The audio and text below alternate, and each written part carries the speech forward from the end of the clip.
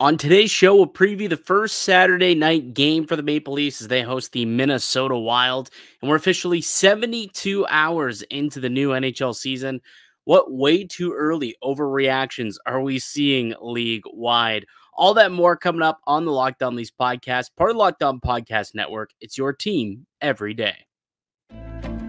You're Locked On Maple Leafs, your daily podcast on the Toronto Maple Leafs. Part of the Locked On Podcast Network. Your team every day.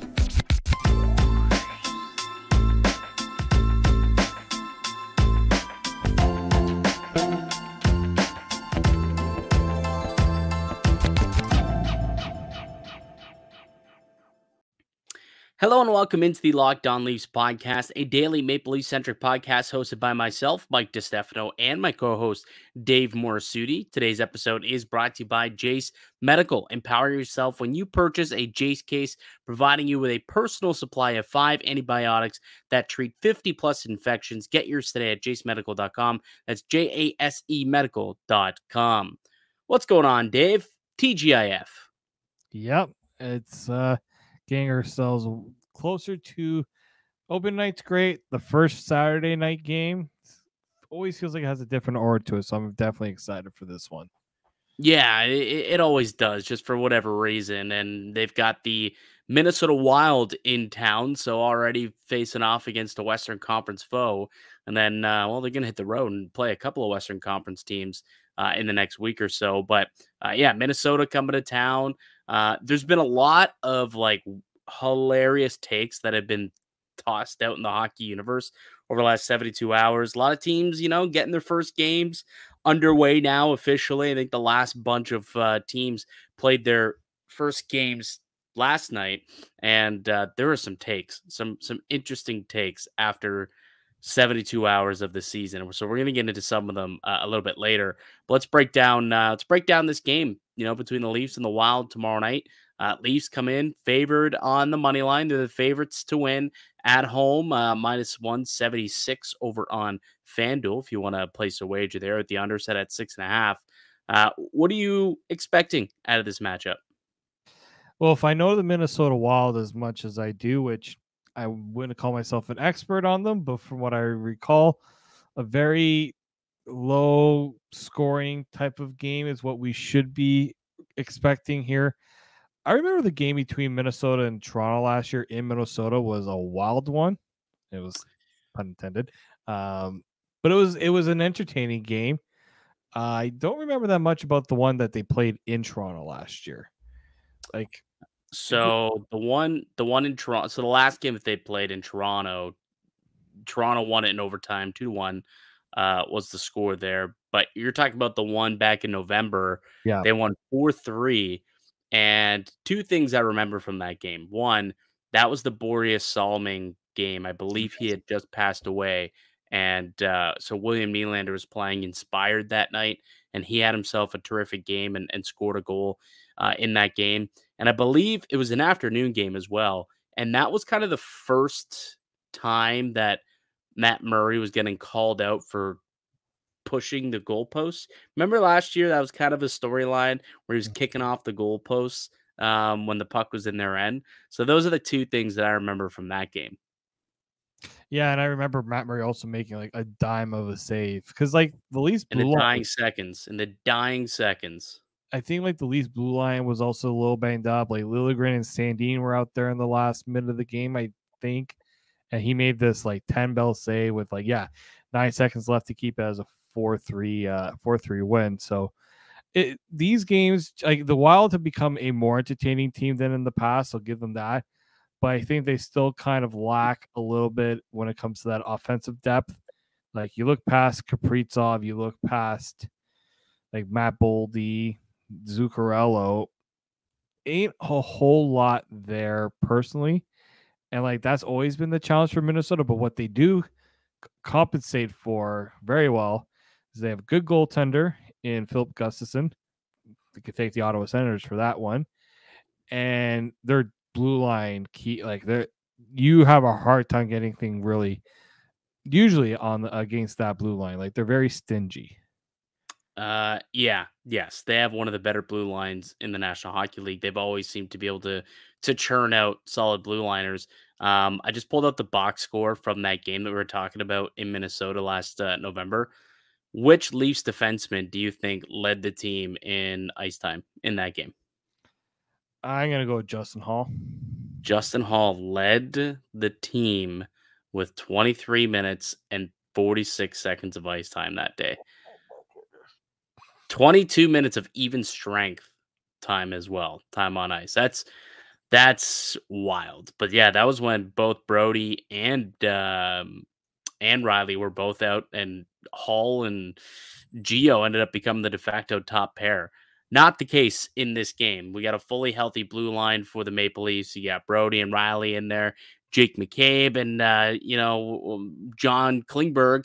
I'm hoping for that's a guy who I am excited. I guess you could call it a revenge match. I mean, Klingberg was a member of the Minnesota Wild last year, got traded there at the deadline, played for them in the first round of the playoffs. So, you could consider it a revenge match, maybe, but he's somebody who we didn't talk about a whole lot, actually, in yesterday's show when we were breaking down the game against the Canadiens. But I thought that he was actually real solid in that one. And I know that Sheldon Keefe said that he was impressed by the way that I was going to say Liljegren. No, the other Swede, Klingberg, played in that game. So I'm hoping for a solid follow-up game from him tonight, or tomorrow rather. That's something that I'll be keeping an eye on is how does John Klingberg look in his follow-up performance after a solid debut? Yeah, and watching him, I noticed, I know people, what my expectation was, especially on the power play, was to see him shoot the puck more, but he was more of a distributor. And I'm like, well, I mean, that's kind of what Morgan Riley was supposed to be, and that's why they changed things out a little bit. But no, I thought he handled himself quite nicely in this game. I know people are going to say he was on the ice for the 2-on-1 goal, but he did as well of a job thinking that I'll take the pass, let the other guy coming in try to take the guy coming in on the back door. Unfortunately, it was John Tavares wasn't able to get up to speed there to get. Yeah. I mean that play, you're more so looking at Jake McCabe and saying bad pinch, right? Well, left his man on an island on 2-on-1. That's not Klingberg's forte. No, it really is I'm a little surprised that Jake McCabe was the one that was pinching on that as well. He's got a little Justin Hall in him in that regard, though. He did that a little bit. Justin Hall liked to spend all of his time below the goal line. Let's not forget. But yeah, I thought Klingberg, the 2 assists, the assists on the Gregor goal, the dish to Nylander for the one-timer, that's what they brought in John Klingberg for. That's if they are able to maximize that style of play from John Klingberg, it's going to be a good year for him because he'll put up points, even strengthen on the power play. We always know that the big issue is, can he keep the puck out of his net when he's in the zone? Yeah. So that'll be something to keep an eye on tonight, obviously. Was also taking a look since Sheldon Keefe took over as head coach. The Leafs 4-0-1 against the Minnesota Wild, but the Wild are coming off a pretty strong victory against the Florida Panthers, where they shut out Florida, and Philip Gustafson made 41 saves in this one for the shutout. So Minnesota, they're a good team, but that's a good goalie. They're gonna have to make sure that they get some traffic in front of the net, because I think you're gonna there was a couple in that Montreal game that certainly you look back and think that probably shouldn't have went in. There was a couple of goals from Matthews, and that first goal from Noah Gregor probably shouldn't have been goals, but they were gifted with poor play from Jake Allen. Not going to be the case against Philip Gustafson. So that's why I think that Ilya Samsonov, if we're talking about other things that we're keeping an eye on tonight or tomorrow, Ilya Samsonov has to have a bounce back performance, because I'd imagine Philip Gustafson is going to, stand on his head in the Wild crease. Sammy's got to have a response to that on the other side of the ice. And interesting of note here, the Leafs did not even play against Philip Gustafson last year. So this is the first time they're going to be First time in a Leafs in a Wild uniform they're going to play against. I'm pretty sure they went up against him when he was in Ottawa at least once or twice. So, like, you're right. Like, he is probably like the one goalie that when I was doing all my fantasy drafts, he was like near the top of the list because everybody tends to go for certain goalies early. And I waited and I tried to wait as long as possible. And as soon as I saw his name, bring him up because like he's gonna not only does he get wins, but he also fills out all those other categories. He's a big body. Like Ottawa didn't want to lose Philip Gustafson, but they felt like they needed to get more experience when they went for the Cam Talbot trade. Now, I mean, that was just flat out was a terrible that's a evaluation. territory on classic, right? Like that was Gabby Marino for Dalton Varsho right there. Oh God, yeah. And like the funny thing is one of the issues the Senators had last year, goaltending, because Cam Talbot got hurt, wasn't very good. I think they would have preferred to have Philip Gustafson. You know what that trade turned out to be, and we're going way off topic here, so we'll wrap it up with this comment. That is the goaltender equivalent of the Philip Forsberg for Marty Erat trade. Oh yeah, like yeah. From the moment that Phil Forsberg ended up in Nashville, he was scoring goals and he was a stud. And from the moment Marty Erat landed in Washington, he was terrible, old, and that was an L right from day one. You look at what happened last year with Cam Talbot and how Gustafson went on to have a Vezina-worthy season. An L from day one for Ottawa there. But yeah, Toronto's too, and you brought up equivalent trades, and this is going to hurt for Leafs fans. Maybe a little bit of that Andrew Raycroft for Tuukka Rask sort of deal. Well, the reason why I won't say that is because they were both prospects, right? Right. Like they're both prospects. Whereas the Erat and Forsberg, you're trading a veteran for a young, unproven prospect, and that's kind of what happened with Gustafson and Talbot, right? Old for a young guy. But okay. Yes, in terms of awful trades that turned out to be complete L's, absolutely. Thank you for bringing that back up. There's really no need to bring up that trade, Dave. What are you going to tell me next? Phil Kessel was worth the 2 first-round picks? Wow. No. Maybe when it's time to go to break. I think it's time to go to break now. All right, let's take a quick break. When we come back, we'll go through the 3 keys to win tonight for the Toronto Maple Leafs, or tomorrow. I keep saying tonight. For tomorrow, when they take on the Minnesota Wild. But before we get into all that, Dave, having a word from today's show sponsor, our good pals over at Jase Case. Yep. Everyone should be empowered to take care of themselves and their loved ones during the unexpected. That's why Jase Medical offers the Jase Case. The Jase Case provides 5 life-saving antibiotics for emergency use and gives you peace of mind so that you're not just hoping that you have access to medication in an emergency. Jase Medical makes sure that you have the medication on hand. Jase Medical is simple. They handle everything from the online evaluation to licensed pharmacy medication delivery and ongoing consultation and care. Don't get caught unprepared. So make sure you go and get $20 off these life-saving antibiotics from Jase Case by using code LOCKEDON at checkout on jasemedical.com. That is JASEmedical.com. Welcome back into the Locked On Leafs podcast. I'm Mike DiStefano with my co-host Dave Morassutti. If it's your first time and you're just finding us, we are a daily Maple Leaf-centric podcast. You can find our shows wherever you do subscribe to your pods. Also, we can be found up on YouTube via video format. If you could subscribe there, that'd be greatly appreciated. If you enjoyed the video, leave us a like as well. And comment down below, what do you think is going to happen tomorrow night between the Minnesota Wild and the Toronto Maple Leafs? Let's get to our 3 keys to victory for said Maple Leafs tomorrow. Dave, what's the first key? The first key is watch the self-inflicted mistakes. Limit the self-inflicted mistakes. I expect this Minnesota Wild team to be a more physical team, hard forecheck sort of team. So they're going to have to really watch that. And with that comes the prone to make those mistakes. So yeah, so that's going to be a big one. That was a big issue against Montreal. Yeah, the exact same key, right? Limit the turnovers. 11 giveaways in that game against Montreal, and it came back to bite them on a couple of times where it ended up in the back of their net moments after a giveaway. So, you don't want to be doing that to the Minnesota Wild because you give up 2-3 goals to this team. It's tough to score 2-3 on them. So certainly got to limit the turnovers, and that's going to be probably the most important key, I would say. Another one that I have is got to win these. Just get off to a good start.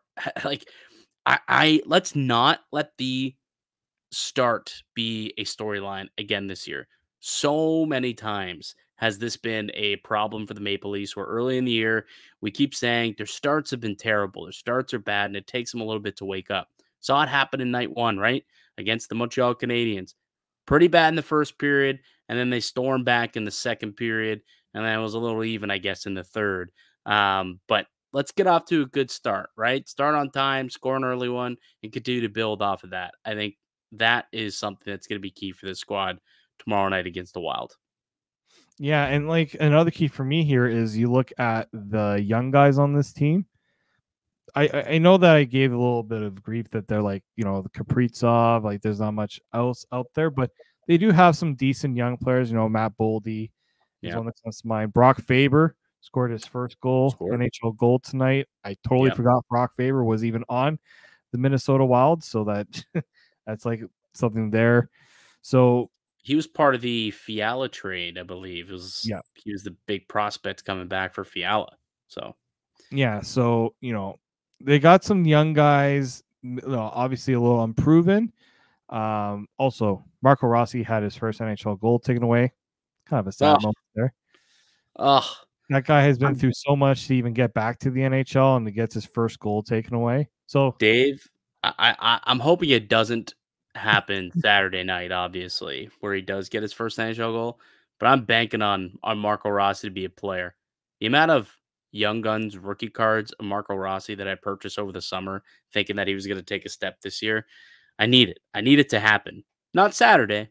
Don't need it to happen on Saturday. So it's definitely going to happen on Saturday now. So he'll probably score twice. Exactly. He probably will net a pair of goals. Is what's going to happen. I think another key is they're going to have to win the net front battles. It's going to be tough because that is a physical team. But for me, even more so, it's more so important to do it in your own end, right? Keep it clear for Samsonov. Don't allow the Wild players to get screens or deflections. You saw last night a couple of deflections, and they wound up costing them puck in the back of the net. So keep it nice and clear. So Sammy, if he can see puck, he can save puck. Hopefully that can be the case in this game against the Wild. Yeah, and on this blue line for the Wild, they don't have Jared Spurgeon. He is out he has a knee injury right now. So, they're missing a very important piece on that blue line. Brock Faber is on that top pair with Jonas Brodin.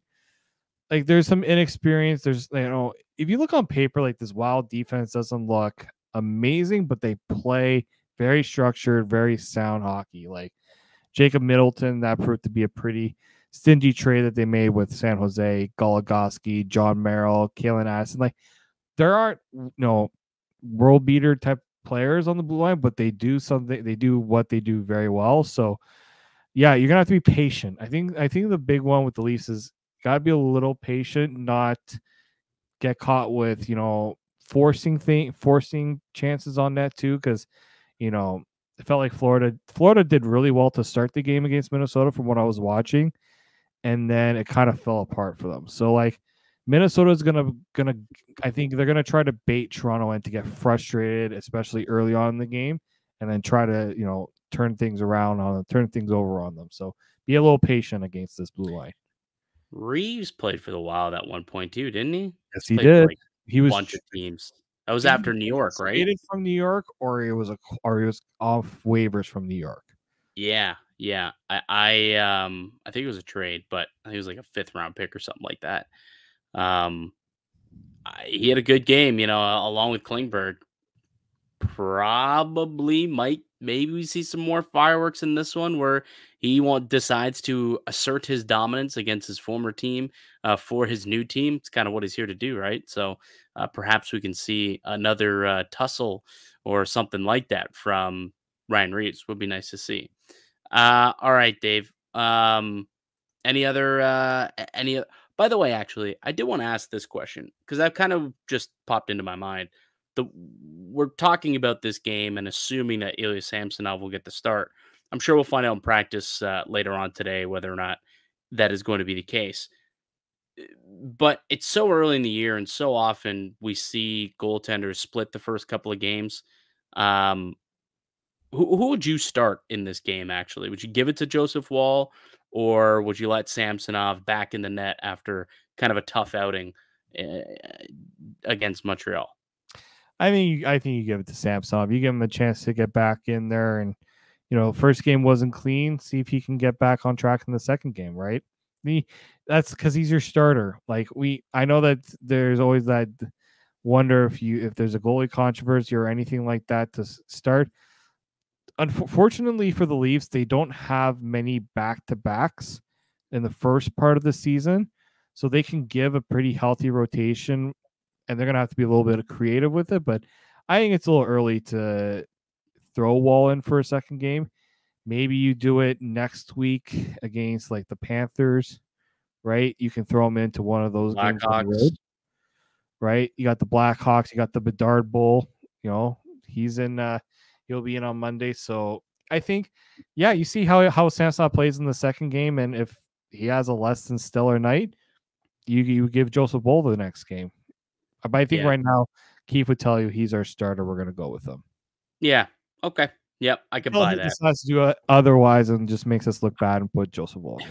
I don't think there's a wrong play. Like I said, it's so early in the season. Just because you go to Wall for game 2 doesn't mean that there's a controversy. Doesn't mean anything. All it means is it's early in the season, and you might not want to play, this guy so much, early on. Save that. So potentially you just try and get both goalies in early just to give them a little look. But I wouldn't be surprised if they give it back to Samsonov and try and rebound off a bit of a tough game on Wednesday night.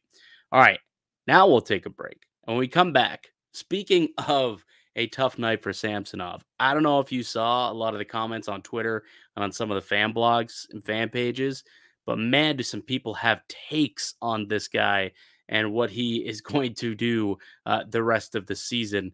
There's been a lot of overreactions over the first 72 hours of the season. We'll chat about some of them when we come back, those including the Maple Leafs and other teams around the NHL. So we'll get to all that next. But first, let me tell you guys all about one of today's show sponsors, and it's Sleeper. The NHL season is finally here. I absolutely love the NHL, and I know that you do too, and that's why I want to tell you about the Sleeper app. The Sleeper app is the official daily fantasy app of the Locked On NHL Network, and it's my go-to for daily fantasy sports and especially daily fantasy hockey. With Sleeper, you can win up to 100 times your cash on daily fantasy. Use the promo code LOCKEDONNHL, and you'll get up to $100 of match play on your first deposit. Terms and conditions apply. That's Locked On NHL. See Sleeper's terms of use for details. Welcome back into the Locked On Leafs podcast. Mike DiStefano and Dave Morassutti. 72 hours have passed by in the young NHL season, and we've seen a lot. We have definitely seen a lot so far. Lots of really good storylines. Connor Bedard scored his first goal the other night against against Boston.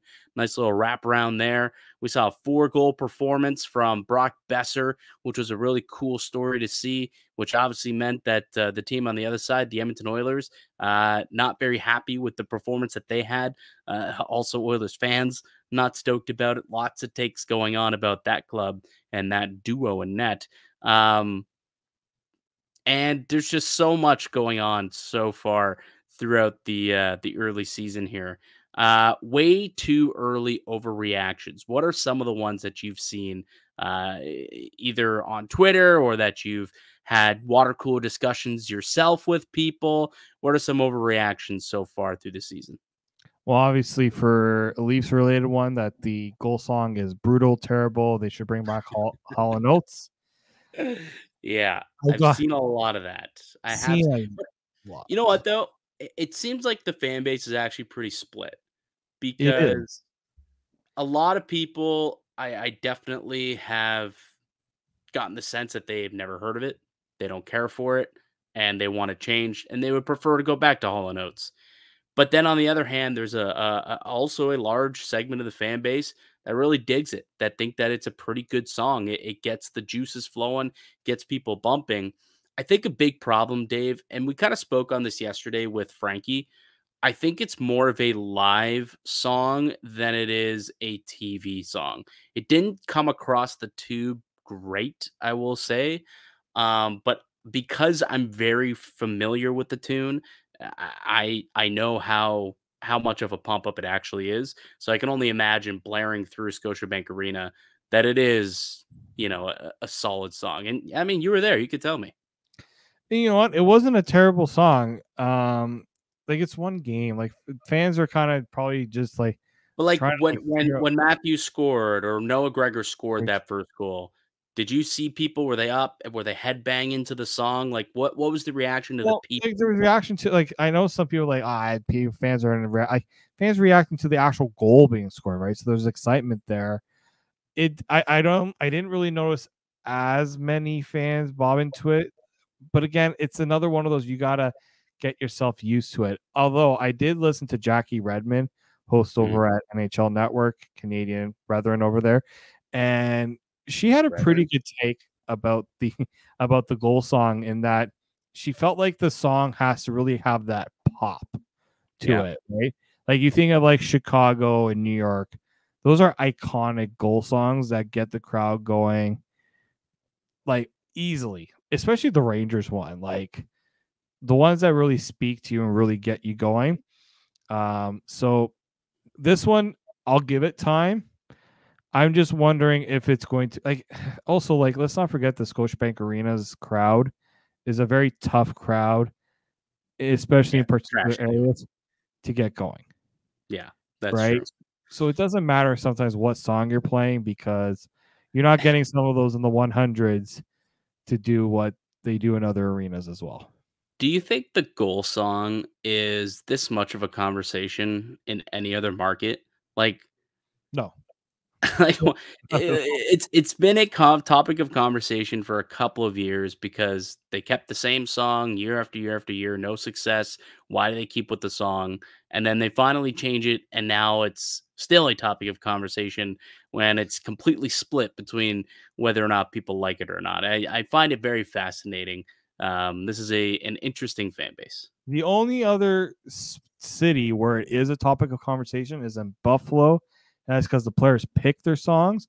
And I don't Yeah, know if you heard, Jeff Skinner is going with High School Musical as his goal song this year.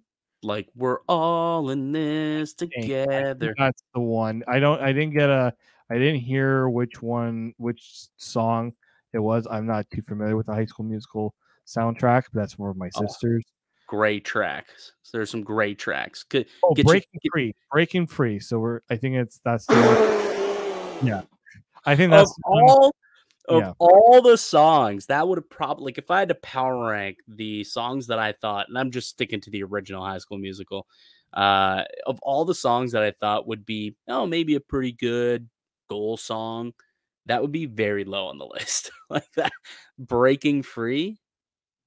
So these are the ones from like the Sabres legitimately posted all of the. Okay, first up, Peyton Ooh, Krebs. Tyson Jost, One More Time. That's a pretty solid one. Let's One see, more Rasputin. time. I'm surprised Peyton Krebs went with Rasputin. Like he's a young guy. I'm surprised he would go with the You know song. what though? That's such a classic. It's Yeah. just a classic song. I can't believe, and it says Troy Bolton and Gabriela Montez.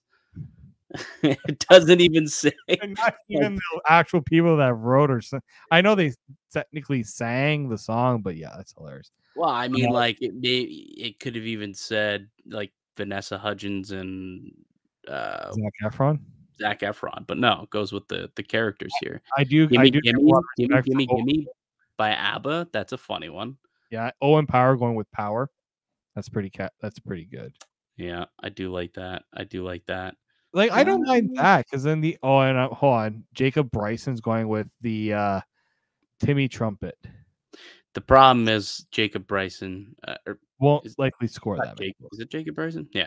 Yes. Not going to score a lot, so probably not going to hear that song too much, which is kind of unfortunate. I don't know. Maybe at some point the Maple Leafs will convert to personalized goal songs, but for now, hey, we're stuck with Pursuit of Happiness, at least for this season. Curious to see what the other ones are going to be though. Like for those who didn't hear, there are going to be multiple goal songs throughout the season, and just there's going to be specialty songs for specialty nights. So interested to see what that means exactly. Like one of the other way too early overreactions that I've heard too was like Samsonov is. I saw it in the comment section on our YouTube video. I saw a couple of people on Twitter posting about this too, saying Samsonov is just another Jack Campbell. Had one really good season and now he's gonna, show his true colors. I know. I saw it. That's just lunacy. I mean, after one game, the guy was terrific last year for the Maple Leafs. After one game, you're ready to say, "Oh, no, season's over." Guy's Jack Campbell. Can't win with this group. Do people not realize that Samsonov still needs to get a contract after this year? It's not like Jack Campbell, who secured the 5-year bag, then decided to continue his bad play.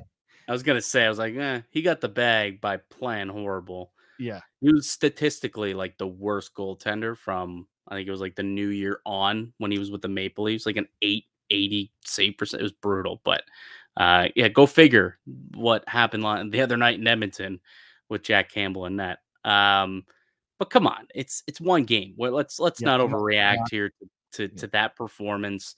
Give the guy 5 to 10 games before you get worried about him. I guess I would say. I will say that the first reply to that comment on YouTube was it was the first game of the year. Simmer down. Yes. Yeah. So. Austin Matthews, 70 goal race is on, baby. Let's go. How about that one? How about that overreaction? 70. Cleared past 60. No one cares about 60 anymore. He's done that. Now it's 70. And what he showed last night, he's McDavid, people were wondering if he could have gone to 70 last year. Yeah, I mean, yeah, close. We scored 66. Did he end with last season? Oh, I don't know if it was that many. I think it was. It was like 64, 65, 66. It was in that range. It was. He was a beast last year. 64. Okay. Well, with the way the Oilers are playing this year, I don't know if he's going to get to 50 at this range. Yeah. Well, there's another hot take coming out of Dave. Is that concerning though? Like, because I saw a lot of people out there and they're looking at Jack Campbell, they're looking at Stu Skinner, and the reaction out of Edmonton today is team's not going to win with this goaltending. They got to do something. Already one game in, and it's trade for a goalie season in Edmonton. And they got to get someone to take a goalie back. Good luck with that. No, they're gonna have to. They're gonna have to play better. Like they're gonna have to play better, and like everyone's got to play better. I don't think you can just put on the goalies. Yeah, no, I agree with you. One of my hot takes. I watched that game last night, Vancouver and Edmonton after the Toronto game. Dude, Elias Pettersson looks good, man. He's a dark horse MVP candidate. I think. Is that too hot of a take? People were talking about him last year for a little bit. Like if Vancouver was a better team last year, Pettersson would have been in that conversation. I think he had an unreal season. It's just obviously with Connor McDavid, it's always tough. But like he's currently 55-1 on FanDuel to be the Hart Trophy winner. Was he playing with Brock Besser last night? Yeah, like that was just a dominant line. I mean, and like the power play was scoring at will, and everything was coming up good for the Vancouver Canucks. He laid a massive hit. I don't know if you saw, but he laid a big time thunderous hit also last night, which is hilarious to see. And he had an unbelievable assist on the opening goal. Oh, the Garland goal? Yeah. Yeah. Oh my God. Just, the touch on that pass was unreal. And We spoke on this yesterday a little bit, saying how, it's likely that Nico Heischer's got the inside track to be the next, Bergeron, where he's going to be the favorite to win, a Selke each and every year. Elias Pettersson's going to put himself into that realm as well, I believe. Again, you can say that's an overreaction, but I think this guy's due for a pretty big year. And as Elliot Freeman said last night, he is also due for $1 bajillion. 11 billion, 11 Sorry, billion, 11 billion, but it's almost whatever. like a billion in my mind. Yeah, 11 million, whatever the number was. Yes, lots of money. What's another way too early overreaction that you see? Before we logged on, you threw out a jab to the Buffalo Sabres. Are you folding up shop on Buffalo after one game, Dave? Hey, let's go Buffalo. Yeah, no, Buffalo looked terrible, but I guess one game. But maybe is the hype going to be too much for the Buffalo Sabres? Like when there's no expectations on you, it's easy to play well. Once the expectations are placed on you, there are teams that crumble under that pressure a little bit, right? Yeah, I mean, that's a good New York team. Like, that's a team that legitimately has a chance to win a Stanley Cup. So it's not act like, they're out there playing the Yotes. That said, what I believe is probably the most concerning part of it is, you're looking at Devin Levi as the savior in net who's finally going to give Buffalo good enough goaltending to get them to the playoffs after, last year finishing just 1 point shy with Craig Anderson being their goaltender. Yes, that Craig Anderson, who's like 49 or 11 billion years old, maybe. Now they're relying on like a 21-year-old goaltender who gave up 5 goals in the season opener. Again, not going to overreact to one performance, but it's like, if he ain't it for Buffalo, playoff team, a team that those are teams you're going to have to beat if you want to be a playoff team this year, right? So yeah, I think Pegula. I bet you Terry Pegula too was just kind of sick to his stomach watching that after having to pay both Rasmus Dahlin and Owen Power within like weeks of each other, and then that's the performance that he sees in game 1 to open the season. I think they were both a -5 in the to combine -5 in this game. Oh, I was gonna say how they were both a -5. No, I think Dahlin was a -3, and I think Power was a -2 or something. Yeah, I'll tell you in 3 seconds what they were last night. Buffalo Sabres. Yeah, Owen Power was a -1. Oh, okay, gotcha. And Dahlin was a -3. So that's not great. So those Not guys great. were, they just got big tickets. They really do need those are the guys are gonna have to step up, right? Because you do have an inexperienced goaltender, and those are the guys they just got the paychecks, right? So they gotta work. Cousins, Thompson, Okposo, all those guys on the ice for a couple of goals against, Tuck on the ice for a goal against. It's the guys who you expect to be scoring on Buffalo. And keep in mind, Buffalo was a top scoring team last year. I think they were top 4, I want to say, third or fourth in league wide scoring last season.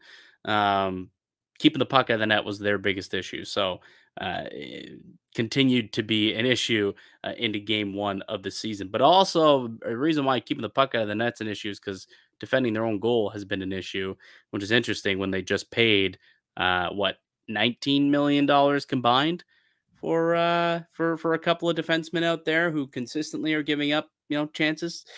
Anyways, we don't need to throw that much shade on the Buffalo Sabres. I'm sure. When do the Leafs and Sabres play? I'm sure they play relatively soon. Leafs Sabres this season. We'll get our own 2 eyes on them. November 4th. They play in Toronto too. So hey, maybe you'll win tickets to go to the game because you always win yourself tickets. Oh yeah, by the way, I think I might need a break from going to games for a little bit because I'm on a streak right now of 3 straight overtime games. Yeah. So it's a lot. That's a lot. Especially that game last night. I was like, it was tied for long spin. I'm like, this is really going to go to another overtime. I know. We should have known that game was going to OT the second you said you had tickets to it. Yeah. I should have bet literally my life savings on that game going to overtime. Should have done it. All right, buddy.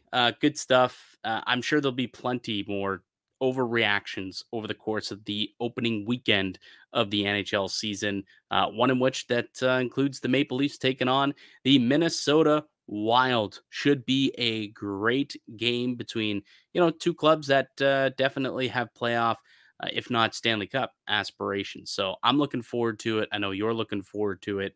But that'll do it for us here today on the podcast. I'd like to thank you all for listening and supporting the show. You can subscribe to the Locked On Leafs podcast on all podcasts and platforms and receive daily Leafs content. Follow myself on Twitter at Mickey_Canuck. Follow Dave at D_Morassutti. Follow the show as well at Locked On Leafs. Go ahead, smash that like button if you're here watching on YouTube. Let us know down below how you think the weekend is going to fare and what's your biggest overreaction league-wide over the first 72 hours of the NHL season. Let us know in the comment section down below or reach out to us on Twitter.